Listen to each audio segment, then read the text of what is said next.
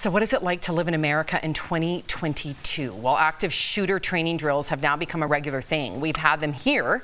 The March for Our Lives group released this video a while back, but because nothing's changed, it's gone viral yet again. And it shows active shooter training led by someone very interesting. Take a look. We're gonna bring in a special guest. She's actually an expert on this. This is Kaylee. If the shooter comes in the room, screaming won't do anything. You have to try and fight back. Try to listen for things that could help the police. For example, if you hear a lot of bangs like bang, bang, bang, bang, bang, bang, the shooter might be down the hall. Or if you hear louder ones like bang, bang, bang, he could be right outside your door. I mean, this is what the reality is in our country, really? Yeah. Everyone's eyes are watering right now. Erica, what are you thinking?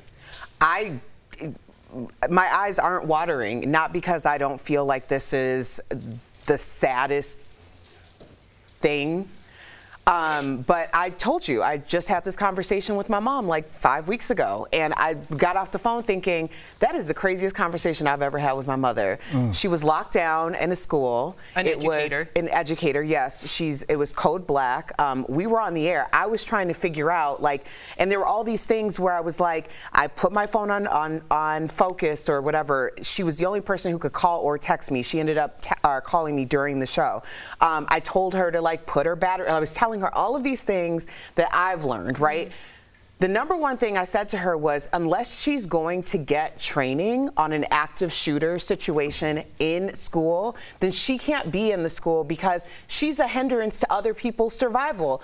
She literally said that when it went black, all the kids stood up. They were quiet. One kid went over and turned off the lights. They all, she said it was like a parting of the sea. They all started moving their desks to where they were supposed to go. And then one of the kids, and these are kids, brought her over to tell her to sit, like, to huddle down where he was.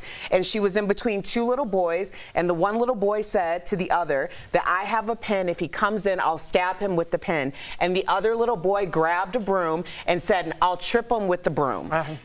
Like, that's what's happening. I want it, because you brought up your mom being a teacher. I want to talk about this teacher, and then Tori and Al, please respond. This is a first grade teacher who went viral on TikTok. She's showing off all the stuff she purchased to keep her class safe, which she keeps in a cubby by the door. The kit includes a metal bat, a bar to block the door. She also has a bulletproof backpack with a bulletproof vest, as well as tourniquets. Yeah. This is Sam, what are you surprised about? We have military. I'm not surprised, I'm upset. You know, you should be. I'm glad you are. It shows that you still have your humanity inside of you. But we started handing out military-grade weapons to random people on the street. So yeah, our teachers have to have military-grade ways to defend against that and repair themselves like a soldier would on the battlefield. Only in this case, it's a room filled with children's drawings and backpacks and little shoes at the door. This is your letter grade for your life, for being an adult, is the generation of kids right behind you.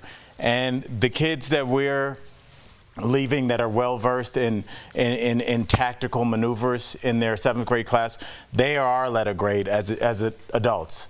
And it's a huge F. I am ashamed of our generation of adults. We've left our kids with nothing. We've saddled them with debt. We've terrified them with school violence. Climate change. Climate change. We've done nothing.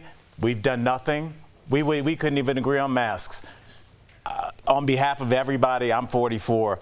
We failed you. I wouldn't listen to one adult that hadn't been vetted. If you're a young person, any adult, any politician, I would look 2 or 3 times at. We are all tainted. There is something wrong with our generation. I am embarrassed, and we all should be. And the fact that we like try and discipline them and complain about their behavior on TikTok, I wish we had a 14-year-old as a president. So do I. I wish we had 12-year-olds in Congress. They are way more articulate than we are, much more emotionally intelligent than a lot of me and my cohorts. Look how fast they all came together after Parkland. Exactly. David Hogg, I was just thinking that. They organized immediately. Some of them still had blood on their shirts when they were meeting with local legislators. We would have been arguing on ALL.com. So that's what our generation did. Thank you for It's just big facts. We can just see it.